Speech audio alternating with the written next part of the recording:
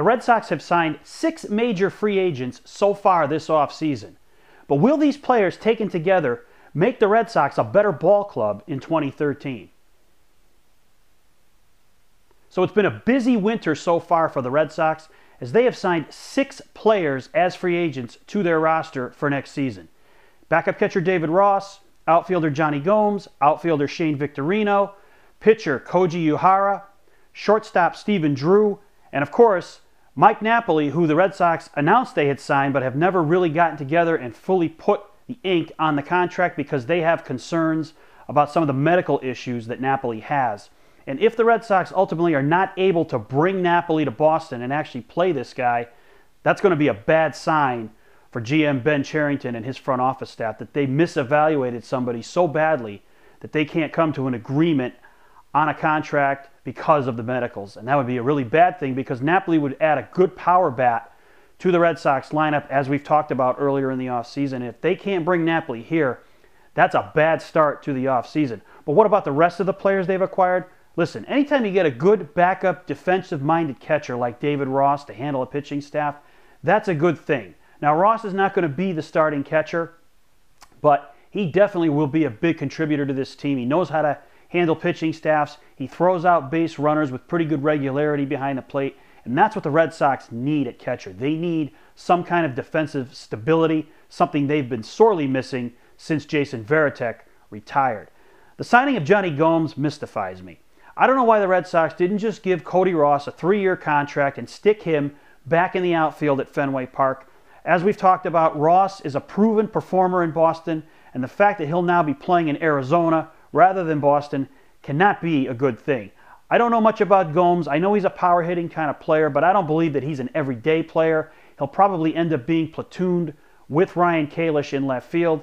But it remains to be seen if Gomes has the personality to play in Boston. Again, we knew that about Cody Ross. We don't know that about Jonny Gomes, so it remains to be seen what kind of signing that is.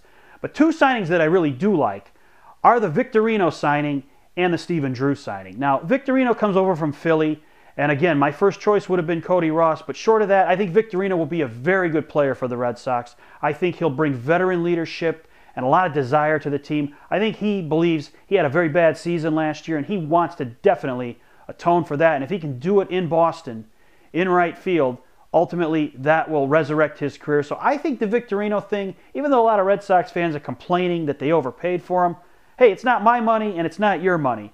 If that's what it took to get Victorino in here, fine. I think he's going to produce and produce well for the Sox, so I like that signing. I also like the Stephen Drew signing very much. Even if it's just a 1-year stopgap, similar to the Adrian Beltre signing a few years ago, I think Drew will be fully healthy this year. I think he plays with a lot more fire than his brother JD, and I think Red Sox fans will like him very much as they look for that 1-year bridge to Xander Bogaerts, the shortstop prospect they have in the minors. And what this means for Jose Iglesias, who knows? As for the pitcher, Koji Uehara, who came over from Texas, he's a 37-year-old power pitcher with a very, very low walk rate.